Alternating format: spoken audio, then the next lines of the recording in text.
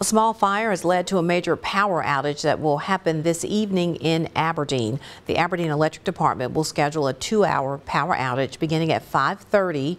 More than 20 areas in Aberdeen will not have power during this time. The electric department says that fire happened at the district substation early Sunday morning. Crews will resolve the issue and the power should be restored later this evening. We'll have a full list of the area, all of those streets that will be impacted. You can find that on our website, WCBI.com.